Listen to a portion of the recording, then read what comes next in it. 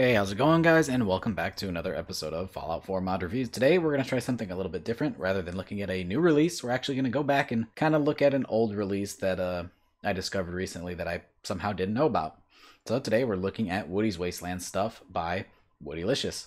This mod adds a ton of cool new settlement items that fit perfectly into the game. It has some expansion on the vanilla shack stuff, as well as some completely new things that just should have been in the game in the first place. I mean, I'm kind of astonished that they weren't.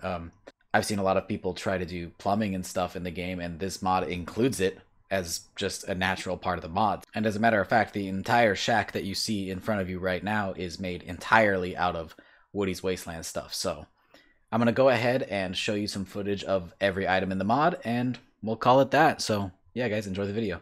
Alright guys, we're going to go ahead and run through all of the items in the Woody's Workshop stuff mod, and I'm really going to try to sell you on this mod. There's just some incredible stuff that I've never seen in any other workshop mods, so we're just going to get right into it.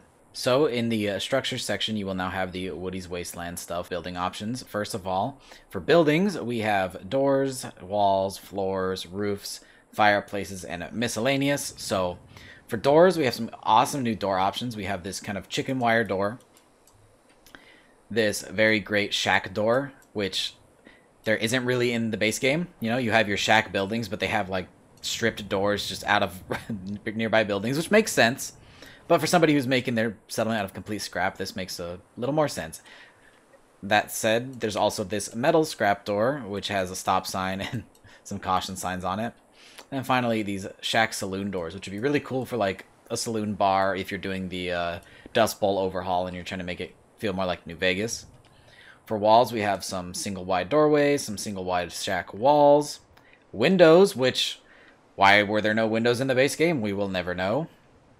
Some porch with, like, chicken wire, some more window options, and some even more window options. For floors, we have some new alternate textures for the wood floors, just so you can shake things up a bit, which is great.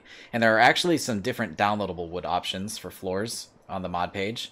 I really like this one here with the stone foundation. And then another shack flooring, which uses different supports than the vanilla one. These are actually different than the ones you're used to seeing. Another stone foundation and some more floors. Nothing too crazy yet, but the roofs are where things start to get really cool. So we have some very thin, flat roofs. An angled single-wide roof, which is the first time we've seen that, I think, in any mod. At least that I know of. And then my favorite part of this, an overhang roof. And then that's a center one. This is on the left. And then these ones are on the right. So what this means is if you look at over here, it overhangs. Which a problem I have with a lot of settlement items, mods included, is the roofs don't overhang. The closest you get to that in vanilla is the Barn and Wasteland Workshop pack. But yeah, this looks incredible. The roofs are so good in this mod. And then next is Stone Fireplace. The only mod that you can get a really, really good fireplace like this in is in the Cabin in the Woods mod, which features the log cabin stuff. But this will allow you to have a fireplace inside of your wooden shack, which is really cool. And that includes the bottom extension, which you can use if you're on a raised platform to extend the fireplace like so. And then also the top extensions with the end cap that actually has animated smoke. And then there's also snapping points on the inside here, where you can put a little hanging pot to cook things with, which is pretty neat. And finally, in the miscellaneous section, we have some spacers for if you have used the second floor floor pieces. Some really cool angled stairs, which I really like to get some tight bends.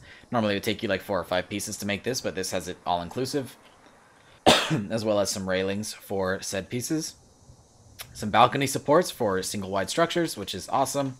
And then a bunch of new wooden bridges, which are very, very neat. Some railings, some support beams, stairs, and then railings for those stairs. And that's all of the building section. Next, for decorations, we have the new fireplace option, which is just incredible. So first, you would place your fireplace down right here. There's also a sweet decorative little set of logs. And then you can start doing your smokestacks. And if you needed to, you could have it attached to the wall for immersiveness, or you can use some of these angled pieces here. And then, of course, there's an end cap, which has animated smoke as well. For bucket planters, we have the bucket planter itself, which you can see hanging there. and then a bunch of plants that will fit inside of the planter. We have curtains, which actually snap to the windows that are featured in this mod, but you can obviously free place them on any windows you'd like from other mods. We have some hanging clothing. First is the hanger, and then you can snap clothing to it, which is really, really cool. And then some shoes that you could put down in your settlement, maybe by the door. Really cool stuff. Chopped wood, a bunch of chopped wood, and my favorite part of this is the stump, where you can snap an axe to it, or you can just place the wood down and they all snap together. Really cool for like a log cabin aesthetic. And then another support beam for your shack that can be snapped to walls however you wish. We have some shelf clutter, which can be snapped into the new shelves that are added with this mod. Next we have the exterior home decor, which include these trellises, a little awning that you can place over your door, which is pretty neat. There we go. Or over your windows. We have shutters for the windows, which are just awesome that you can even do that. We have window boxes that will snap outside of your windows. For miscellaneous decorations, we have a bucket of milk, some butter churn, a fish tank, which is animated with fish, which is really, really cool. You can see them swimming around there. We have a milk can, a bird cage with a pet gull in it, and then a hanging one as well. Some razor grain. You can use all of this stuff right here too. The butter churn, the razor grain, all the milk stuff next to a Brahmin to really sell the immersiveness. And then some snap points for the wheelbarrow, which is in the next section. So if we were to grab the wheelbarrow here, sorry, we're gonna go back. You can snap in cement or some fruits or some dirt. And finally, a very, very cool tab, which I'm so glad this exists in a mod. The construction related items. This makes it look like your settlement is currently under construction. It includes wall frames that are currently being built that can snap together, that people aren't living in yet, but are under construction, as well as some roof frames, some stacked lumber that they're using to make the house, some on a table, some leaning pieces of plywood, 2 cement mixers that are improvised. This one is static, and this one is animated, so it actually spins there, and you can see. Has a cool little animation playing. A little hanging pouch of nails for whoever's working, and then a little planning station too, which is super, super cool.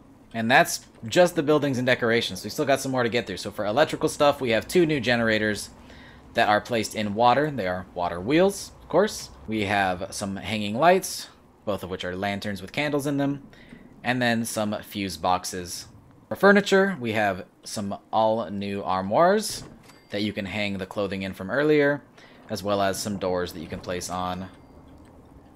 We have some bathroom furniture, which is way better than the vanilla stuff because it looks just a little bit more immersive if you're in a outdoor shacky place like this. We have a barrel sink, the galvanized bathtub, and the old toilet. And then for kitchen, there's a few kitchen textures you can download off the mod page, but this one here just has some snapping cabinets that you can hook together. Oop, here we go. And then even a sink that you can hook onto that. And then doors that you can snap to them as well. For water and plumbing, we have a windmill that actually produces water, as well as some water storage with this here animated water heater with some steam coming out the top, a water tower, and a stand for that water tower. And finally, plumbing. Glorious plumbing that I see people do this in their settlement builds a lot, and this mod adds a ton of really cool plumbing that snaps together with all the fixings and valves, and it's just super immersive, super awesome. Not necessary, but it just adds some, you know, liveliness to your settlement and makes it feel a lot more real. And then finally, we have the defense section where we have some neat turret stands. So these are powered turret stands for your turrets that actually need power hookups, and you can run electricity to them. And there's some double story as well. And here's the top of that one. Oh, no, never mind. That is a bottom, not a top. So this one is not powered. These 2 are powered, and it also includes a little power connector, so you can hook it there, run wire to it from here, and then it'll come out this, and you can hook it up to your turret like that. And that is just a really, really cool way to hook up your turrets with power that is nice and neat and concealed. Very neat. Alright guys, I hope you enjoyed the video. Let me know what you think about these Throwback Thursday type of videos where we look at older mods. I know that as we get further down the line and we're looking for more content to produce, and as modding kind of dies down, as it does occasionally, it'll be nice to be able to go back to some of these underrated mods from long ago that maybe haven't had a lot of attention in a while, or maybe even mods that have had some serious updates since their release that haven't been covered. So let me know what you think about that idea, guys, in the comments, and any feedback would be great. And that means we are at the end of our video, which of course means it's time for our AMA question of the day. And today, that is from user Ryzen Magos. I hope I'm pronouncing that right, but I'm probably not. And he asks, are you into any tabletop games? And as a matter of fact, yes, I am. My friends and I like to play Magic the Gathering. We were taking a little bit of a break from it recently because of COVID and such. But when things were normal, we would play Magic the Gathering pretty often, as well as D&D. And recently we've been getting into Battletech, the tabletop version of MechWarrior, which is very, very cool. And when it comes to D&D, we even wrote up our own manual and came up with our own pieces for a Fallout-style D&D. And if you happen to be interested in that, maybe I'll show it off one day. But yeah, tabletop. I love tabletop games. Hard to play lately, but when I have the chance, tabletop is really, really fun. So yeah, guys, I hope you enjoyed the video.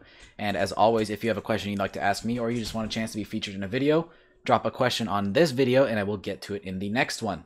And a little heads up, I may be taking a day off from YouTube tomorrow so that I can spend some time working on some bigger video projects that I have for this weekend. That is, unless of course there is a big mod release, because, you know, I will always be there to cover it as soon as it drops. But if not, I may not upload a video tomorrow. I'm not going away for long. I am just spending more time making sure that the videos coming out this weekend are up to the best quality that they can be. So with that, if you enjoyed what you saw today, drop a like, and if you want to see more and you're not subscribed already, consider subscribing. We've got more Fallout modding content to come. Thank you guys so much for watching, and I really hope you enjoyed. I'll see you in the next video. Peace.